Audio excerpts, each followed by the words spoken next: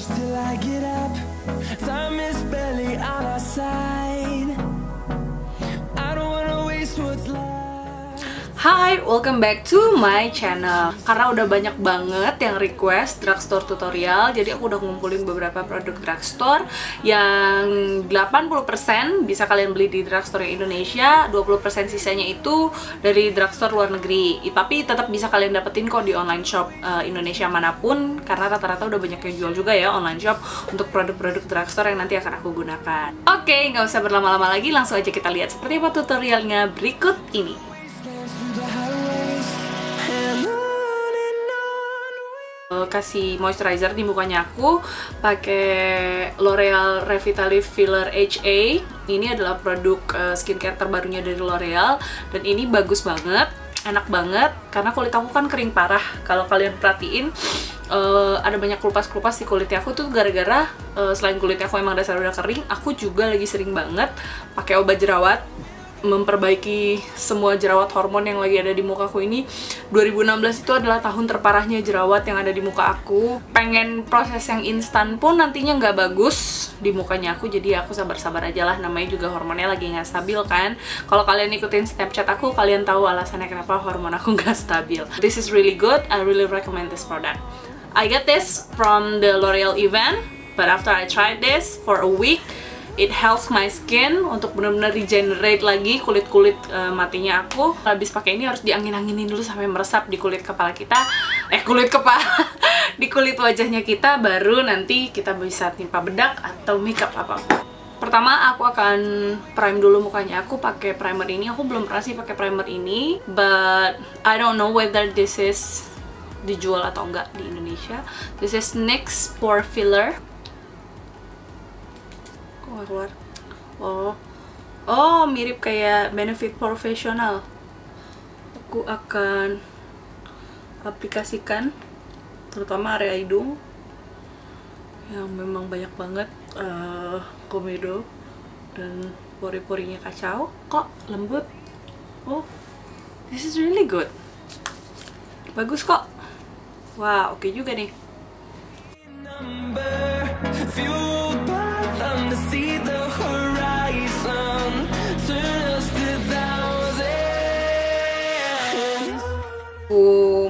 Aku mau ingetin juga kalau produk-produknya aja yang drugstore, tapi kalau untuk aplikatornya kuas kayak beauty blender, nah itu aku pakai non drugstore produk.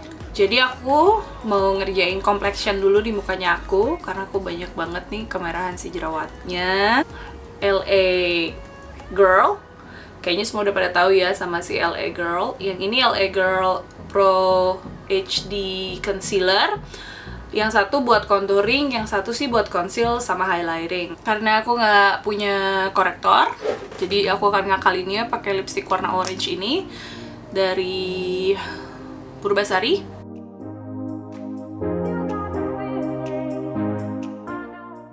Terus aku conceal.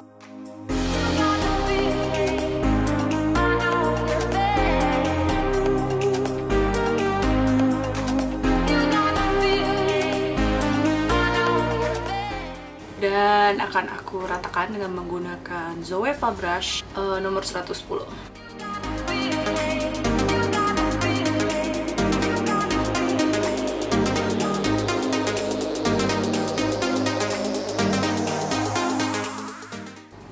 Paling ketutup kok. Bukan, kameranya udah lumayan hilang. Terus aku tambahin lagi sedikit, tapi kali ini aku ratainnya pakai beauty blender.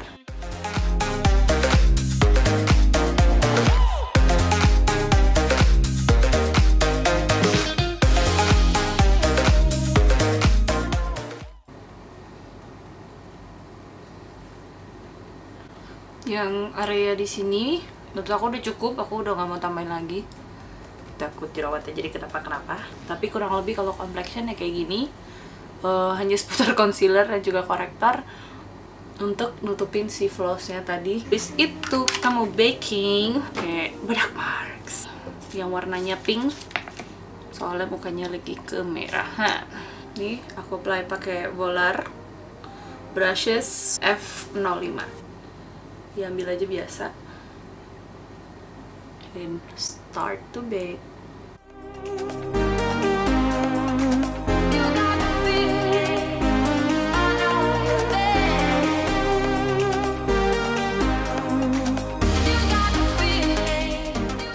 And then let it set for a few minutes.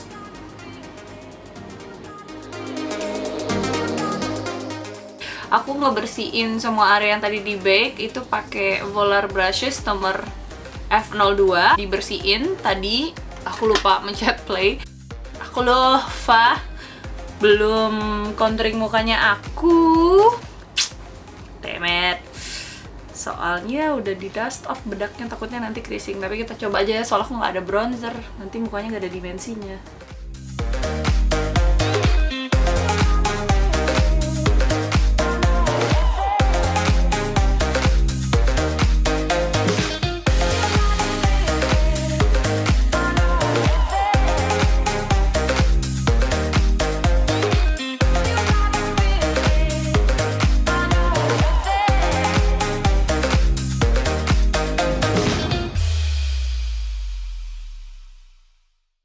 Next, aku akan pakai Maybelline Clear Smooth All-in-One yang nomor 03 natural.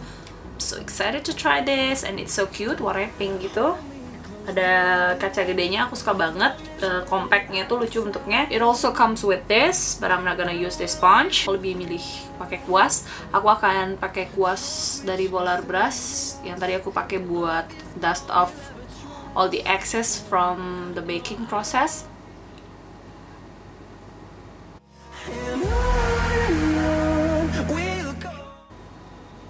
Cukup full coverage.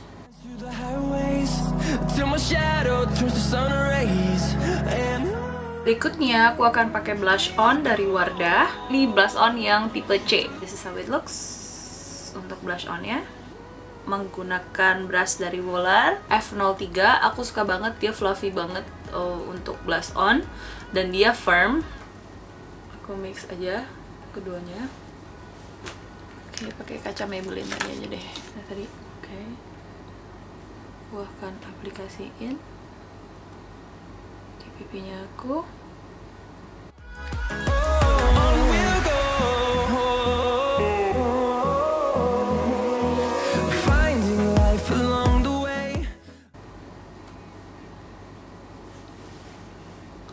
Oke. Eye look dulu apa alis dulu ya? Mau eyeshadow dulu apa alis dulu? Alis dulu deh. This Viva yang warna coklat, tapi aku nggak suka karena setelah aku coba agak terlalu kemerahan. Terus sikat dulu si alis.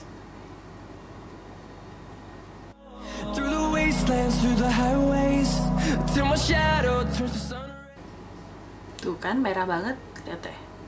Jadi nanti akan aku mix si Viva warna coklat ini sama Mizzu eyeliner gel yang waterproof ini, yang warnanya hitam.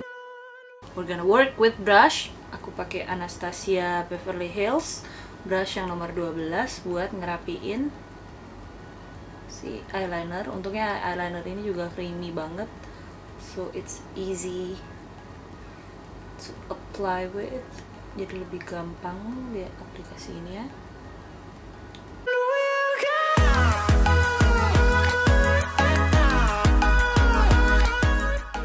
I'm using the same concealer that we had before and using the dual-ended brushes from Urban Decay Electric Palette to correct and conceal.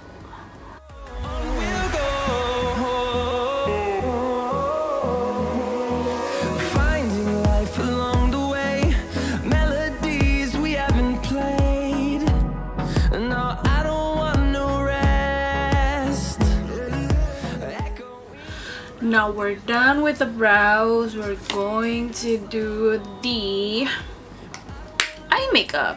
For the eye makeup, I'm going to use this. This is Mizzu Gradical Eyeshadow Natural Mocha nomor 03. Ada 3 warna, semuanya frosty atau shimmery. Aku juga sempat beli Splendour shadow dari Elianto. Dia warnanya cranberry gitu, dan ini matte. Nggak tahu kenapa aku pengen aja coba pakai warna ini. Ini jadi transition color. I don't know. Ngaco nih gue, tapi cobain aja lah. Gak apa-apa dong, iseng-iseng cobain. Nomor 228 blending brush dari Zoeva. Si warna merah ini. Iseng. Look at this. Access the tab. Soalnya follow-tab banyak banget. Bismillahirrahmanirrahim.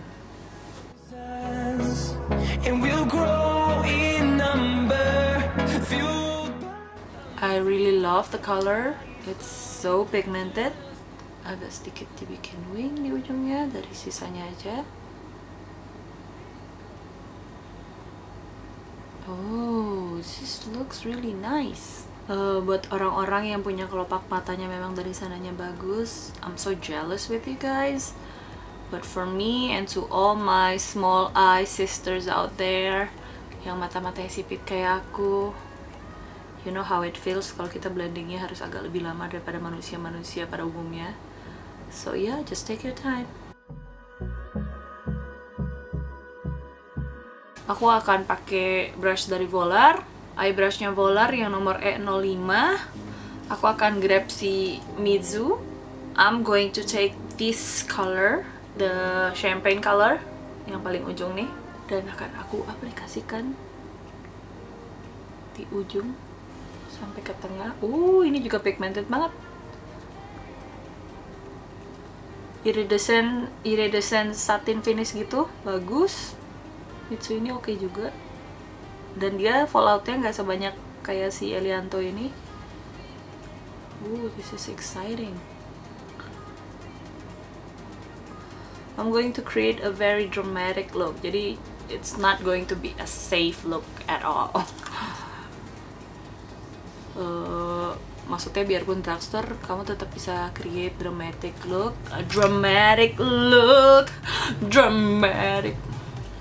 Aku akan pakai clean brush dari Sigma E25. Terus aku ambil si Maybelline ini buat di bagian atas ini, biar dibersihin sedikit.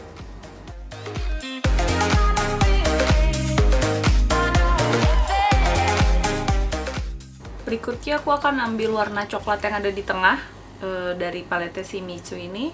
Pakai blending brush yang ukurannya lebih kecil. Terus aku mau create sedikit dimension aja di sini, di bagian atas ini. Terus aku baur pakai kuas yang bersih.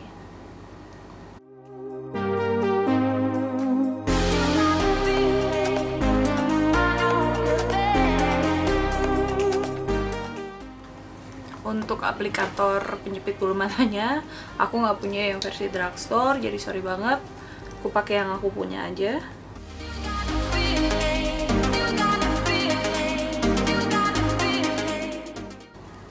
Aplikasiin eyeliner.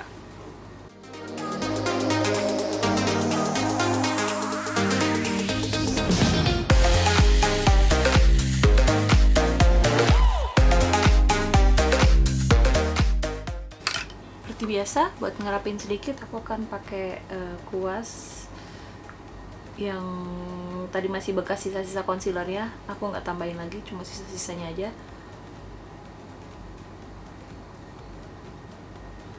Eyelinernya oke, tapi pigmentasinya kurang, jadi nanti aku mau tambahin lagi pakai Mizzu eyeliner gel yang bentuknya pensil tadi.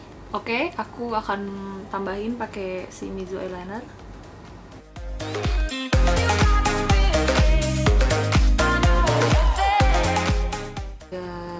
Agak sedikit lebih black lagi, lebih hitam lagi. Saya kalau silky girl tadi enak diaplikasiin, cuma pigmentasinya agak kurang, and I really want it to be black as black.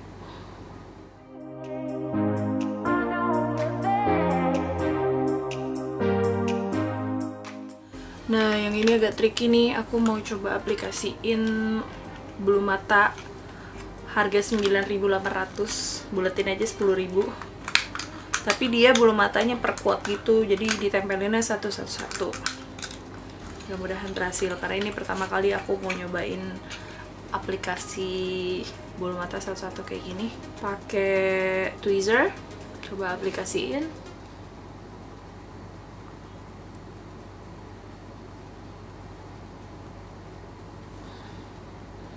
Satu berhasil.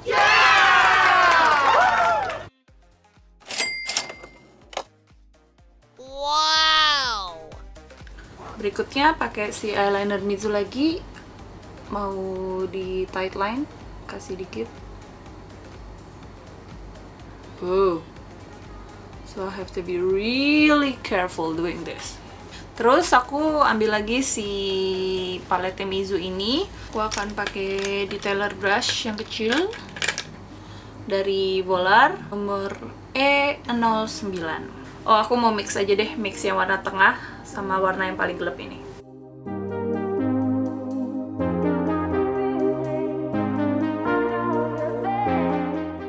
Next, aku akan aplikasiin mascara.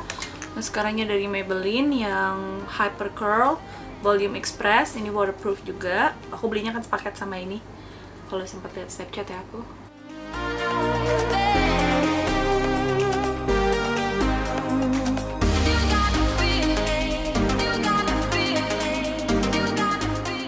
And this is how it looks. Aku akan ngerjain mata yang sebelahnya. And I'll be back after this. And I'm done with the two eyes. Next aku mau highlight pakai warna champagne dari Mizzu palette ini. Aku akan pakai small detailer brush buat aplikasiin di sudut matanya aku.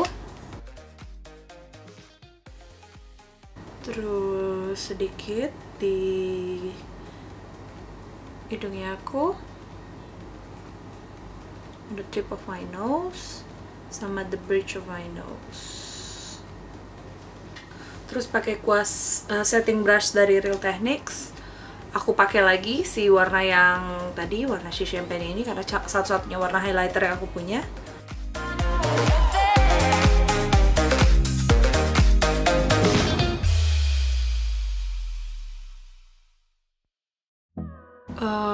Terakhir aku akan aplikasiin lipstick. Lipsticknya Purbasari yang nomor 89 atau Jade, pakai lip brush dari Wardah brushes. Kalau lip brush ini kodenya E13.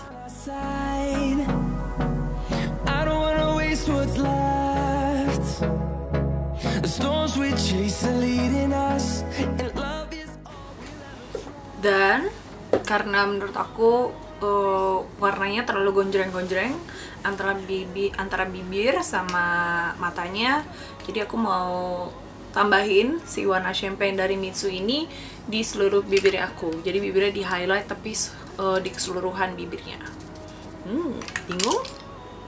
Jangan bingung. Aku ini gara-gara lihat si Amrizi, dia bikin bibirnya glittery gitu warnanya pakai highlighter, jadi aku mau cobain sekalian.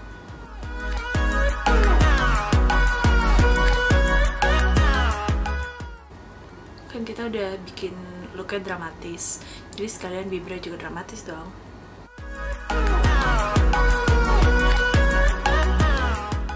Honestly, I like it. I don't know about you guys, but I love it.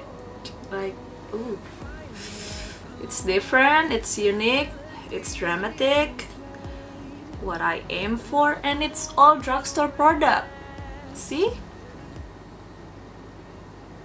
So that's it for my drugstore tutorial. I kinda love this look. Probably I'm crazy, but I love this look. It's different, lebih dramatis, lebih seru aja, lain daripada biasanya. Dan yang lebih menyenangkan adalah semua tampilan hore seru kayak gini bisa dilakuin dengan menggunakan produk-produk drugstore. Terima kasih banyak dan sampai ketemu lagi di video berikutnya. Bye!